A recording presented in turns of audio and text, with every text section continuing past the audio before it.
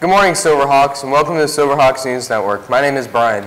And I'm Josh. Today is Thursday, November 30th, 2017. Today's top stories.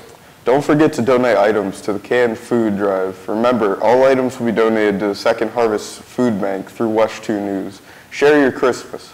The second period class with the most items per student will receive a complimentary Panera breakfast, and the club with the most items per member will receive a pizza party. Do you want to learn and get involved in the political process?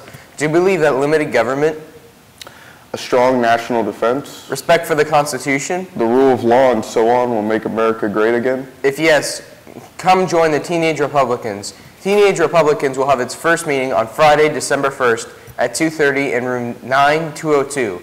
Any questions, see Mr. Horribin. There will be a dodgeball tournament during Winter Week on Wednesday, December 6th at 7 p.m.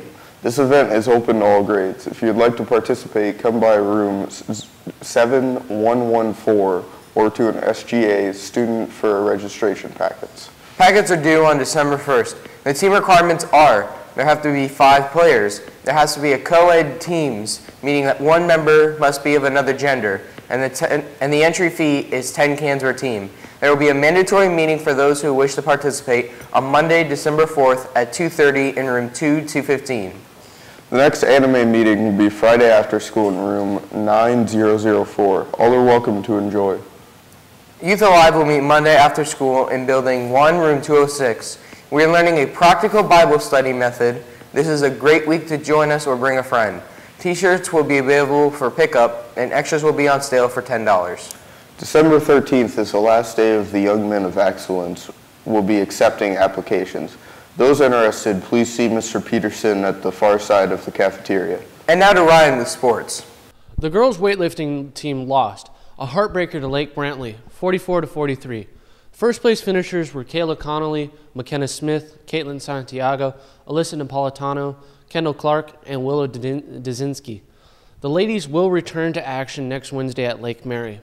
Come support your Lady Silverhawks girls soccer team as they play Winter Springs from 5 to 7.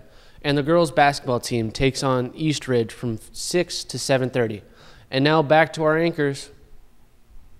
That's all for now, Silverhawks. Please stay tuned for any additional commercials and announcements. Stay Hawk strong, Lake Howell.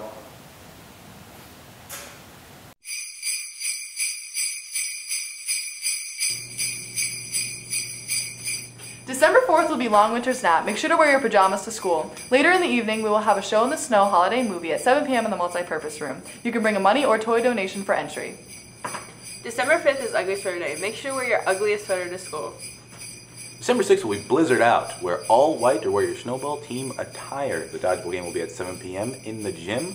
It's $2 upon entry or 1 canned food item. December 7th is Awkward Family Photo Day. Wear matching clothes with your group of friends, and later that night at 6, there's a boys' basketball game. December 8th is Frozen Friday. Go all out in your Spirit Day attire. Later, there will be a boys' soccer game at 7 p.m. Happy Holidays!